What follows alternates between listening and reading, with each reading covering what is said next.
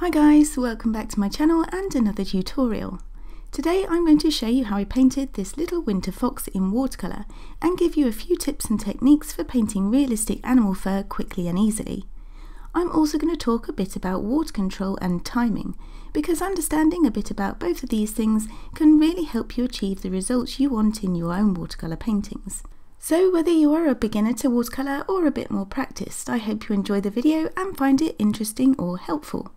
If you fancy trying this one out for yourself, all the materials I'm using today will be listed in the description box below, along with a reference photo from Pixabay. So without further ado, let's begin by talking about water control and timing. I'm going to paint the background and the outside edge of the fox's fur first, and for this I want soft fuzzy edges, so I'm using the wet in wet technique, and this is when you apply wet paint to wet paper. Timing is important for this technique, so I'm preparing my paints first. I have just two watercolours to begin with, Winsor and Newton's brown ochre and Mission Gold's mijello blue. To pre-wet my paper, I'm also going to be using this larger size 12 silver black velvet brush, and this allows me to cover a lot of ground quite quickly. I use this wet in wet technique a lot in my watercolour paintings, as it allows you to mix colours together on the surface of the wet paper and gives you those nice soft paint edges, but it can be unpredictable and you have less control over where your paint edges stop compared with, say, painting on dry paper. So this is where knowing about water control and timing can really help.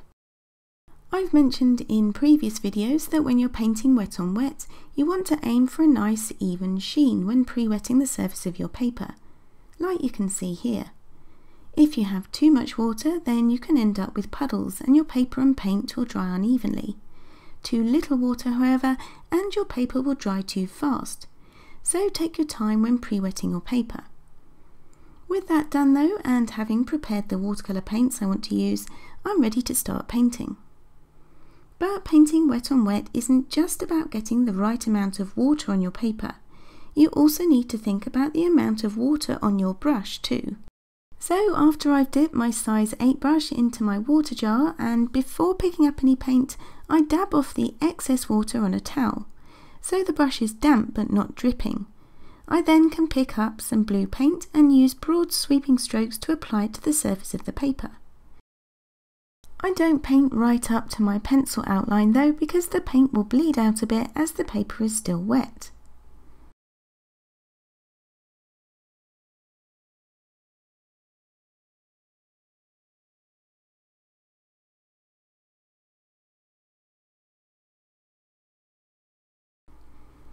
Now I need to paint the outline edge of the fox whilst the paper is still damp.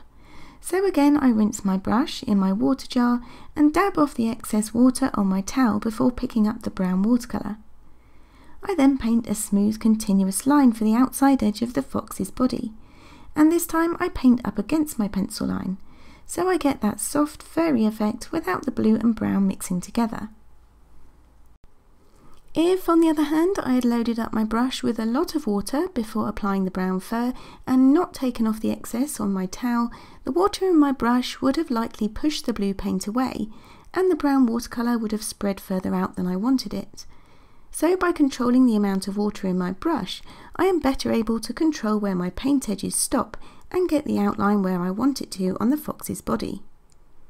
If, however, you do want your paint edges to bleed out further or be a bit darker, you can always go back and tap in more paint like I'm doing here, but you still need to be careful of how much water is on your brush and do it before your paper has started to dry to avoid creating watercolour blooms, and that's where timing is important too. If your paper has started to dry, you need to wait for it to dry completely before re-wetting and applying another layer. It takes practice though, so small sketchbook studies like these are really helpful.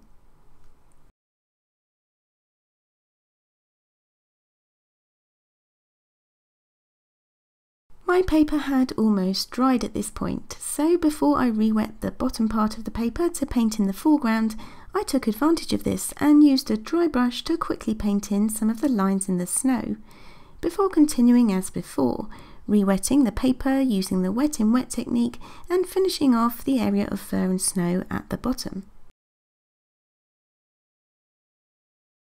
I've got a bit more pigment and water on my brush here, so I don't paint right up against my pencil line this time, as the paint will bleed out more. I'm also starting to think about the length and direction of fur growth, as you can see from the direction of my brush strokes. Okay, so that first layer is all dry now, so I can begin to paint the rest of the fur. I still want soft paint edges for this layer, so I re-wet the whole of the body again, avoiding the eyes and the nose, and paint in more brown ochre. I use a dilute paint mix first, and whilst the paper is still damp, I build up some of the darker areas of fur just by adding more pigment.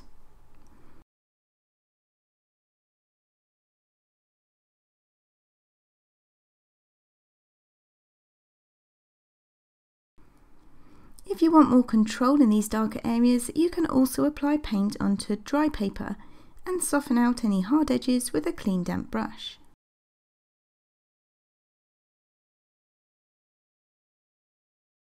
I continued to paint onto dry paper as I started to suggest the fur length and direction with more watery brown ochre.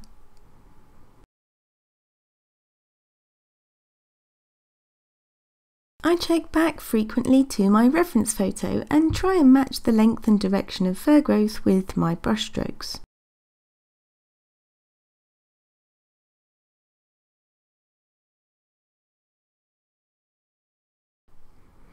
The paper is dry now, so it's time to paint the eye and nose, and for these tiny details I switch down to a smaller size 4 brush.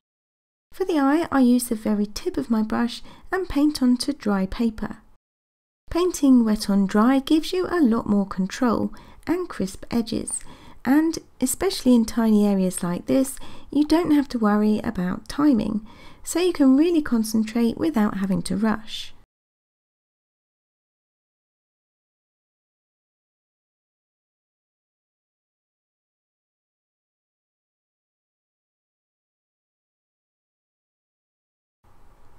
I did the same for the fox's nose. And used a clean damp brush to soften out the edge there. Still painting onto dry paper, I went on to paint the darkest fur on the fox's ears. As with the wet on wet technique, I rinsed my brush in clean water first, dabbed off any excess on my towel, and then loaded up with some concentrated sepia. I wanted just enough water on my brush to help the paint flow smoothly across the surface of the paper, without leaving any gaps. For the fur inside the fox's ears, I used both the wet in wet and wet in dry techniques, first going in with some grey paint that I'd mixed from the blue and sepia on my palette and letting it bleed out onto the wet paper, and then layering over some darker fur detail once the paper had dried, for more controlled lines and details.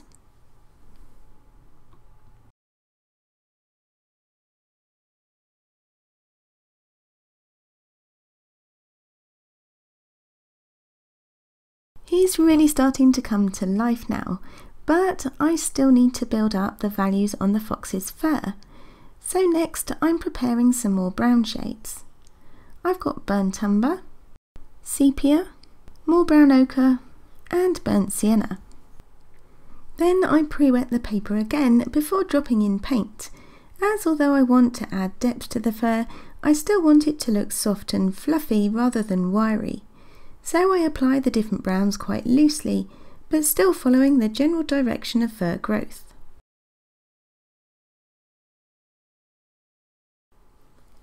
Because the paper has been pre-wet, the paint edges soften and blur, but the paper isn't so wet that they bleed out completely and cover up the underneath layers. These lighter underneath layers still show through, which gives us variety and helps add depth to the fur.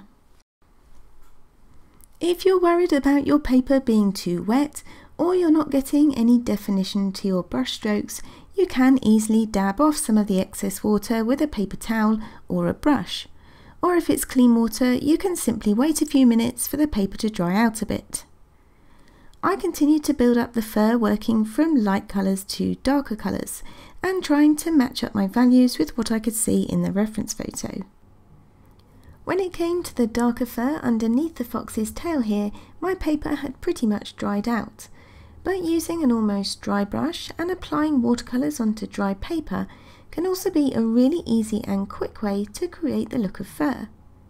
This dry brush technique works because without water on the brush or paper to help the paint flow, your brush skips over the tooth of the paper, which has the effect of adding texture to your painting. I continue to add further layers of watercolour to this fox's fur, building it up gradually, but since I'm painting onto dry paper now, I don't have to wait long for each layer to dry before painting the next. And unlike the wet in wet technique, timing and water control are not something you have to worry about so much, since there's a lot less water involved. Now, something I didn't mention when I was talking about water control earlier on in the video and the wet in wet technique is that you may also get varying results or degrees of success depending on the type of paper and brushes you are using. But I don't want to overwhelm or overcomplicate things by going into too much detail on that today. So if you are a beginner, try practicing with whatever watercolour supplies you have. If you do want to invest in new supplies though, I would recommend buying a watercolour paper that is 100% cotton, as you will find that it holds up better to being repeatedly wetted than wood pulp or cellulose paper, and it will yield better results. So far as brushes go, the ones with natural hair tend to hold more water than synthetic ones, but are more expensive, so like I said, practice with whatever you have. I would recommend, if you can though, to have one larger brush for covering larger areas quickly and one smaller brush for the details, as it will make things easier and more time efficient. But in my opinion, good paper is more important than good brushes. Okay, so now I'm done with the layering process, there's just a few more things I want to do. The first of which is to paint a glaze over the fur. A glaze is just a transparent wash that you apply to dry paper, and it's a great way to quickly and easily change the colour and the overall look of a painting without ruining all your layers underneath. I also wanted to add in some grasses to both the background and the foreground, so I mixed up some grey watercolour using sepia and mijello blue. To make the grasses in the background out of focus and appear further away, I painted them onto wet paper.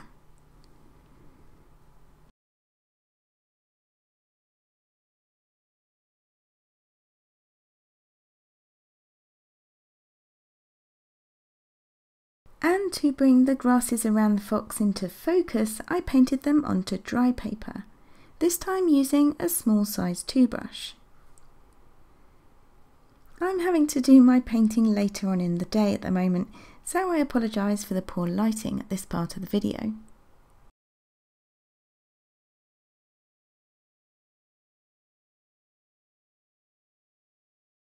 Anyway, to finish off my fox painting, I added a spattering of snow using white gouache on an old bristly paintbrush.